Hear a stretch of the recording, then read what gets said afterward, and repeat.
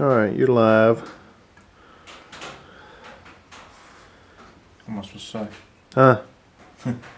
Huh?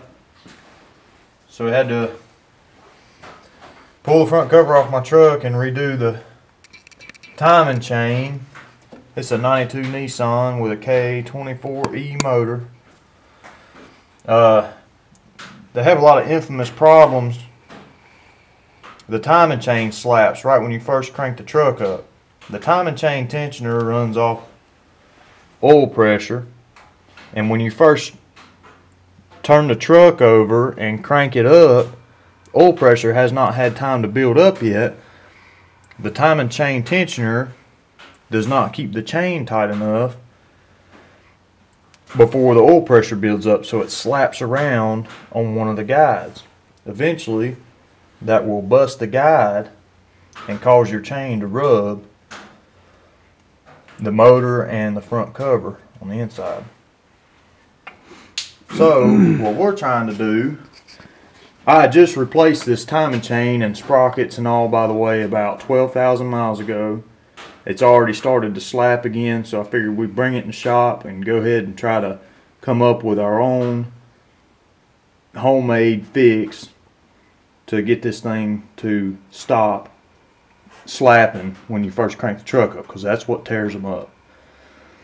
So what we're working on is a spacer on the chain tensioner to keep that from happening when you first crank the truck, and that will keep the guides from getting tore up. Show them where the tensioner's at. Tensioner mounts on right here where these two bolts are. Where's the oil? That little hole there is where the oil comes through. Comes through, and on the Pressurizes. tensioner there's a little hole, and then there's a piston, and it pushes the piston out, which tightens this chain up. You have a tensioner you can show them Yeah. how it fits in there?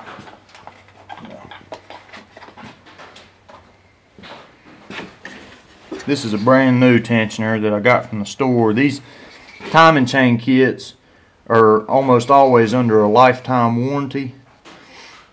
So if you have a problem, you can take the old one back and you won't get charged. How does it fit in there? This tensioner Against the block.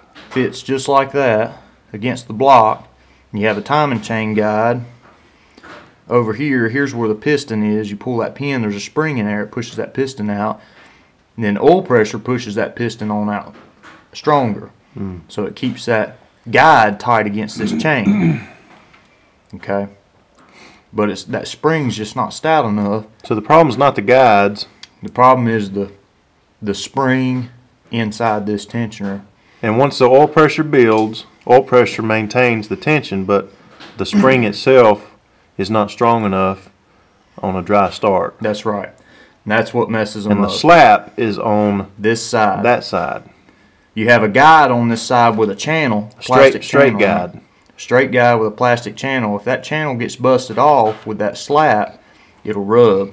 See where it's been rubbing right here? Mm-hmm. And you can, and this happens within just no time. All right, well, let's show them what we've done for a modification. For a fix.